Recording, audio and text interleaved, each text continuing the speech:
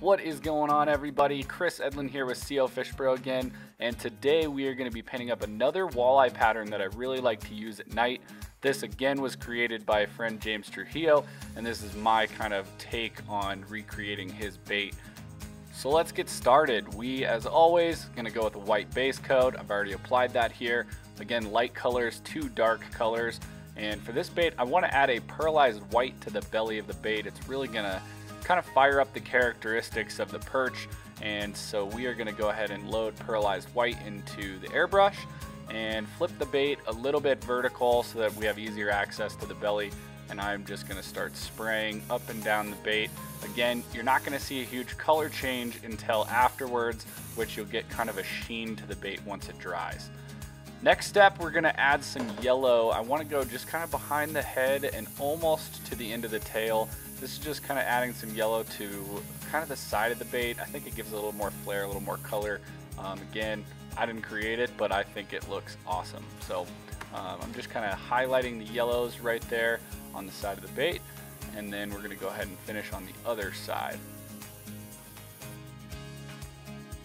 So at this point, we have the yellow on the side of the bait, and now I'm going to add a pearlized lime green pretty much all down the back on the top side of the body.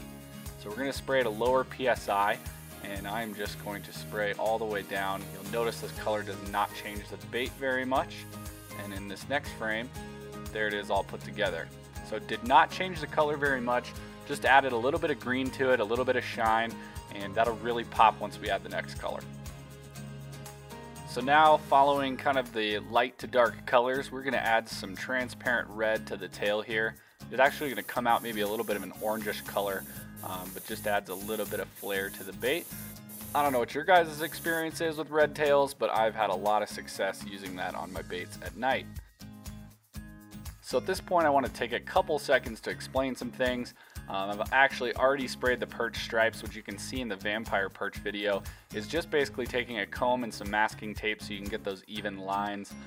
But I usually don't go dark colors to light colors, but you can see now there's black on the bait. I'm doing this because we're going to highlight the back of this bait with a dark hunter's green.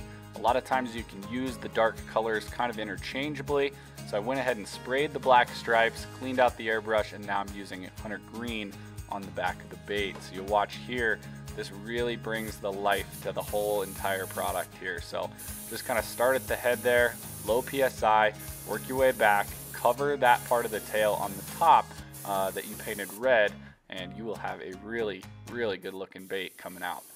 So adding a little bit of black for highlight, and that is pretty much it. I want to take it to post and show you guys what this bait looks like after all the glitter and things are on.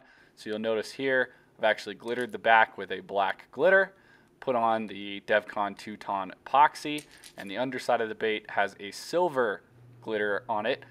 I think that all really blends well together and creates a nice looking bait. So that is pretty much the finished product. You'll notice the eyes are orange.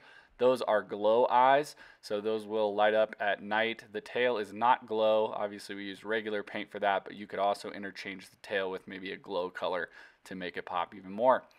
And that's basically the bait, guys. I cannot wait to rig some hooks onto these and get out fishing them. I think they turned out really well. If you guys have questions, please leave them in the comments below. I'll do my best to make sure I get back to each and every one of you. Thanks so much for watching today, guys. We'll see you next time. Hey, I hope you enjoyed the video. If you're not a subscriber already, go ahead and click this button on the right and help us reach 1,000 subs. And when we do, I'm definitely going to be fishing in a T-Rex costume. You also have access to subscriber giveaways, and I try to reply to any comments you post below the videos.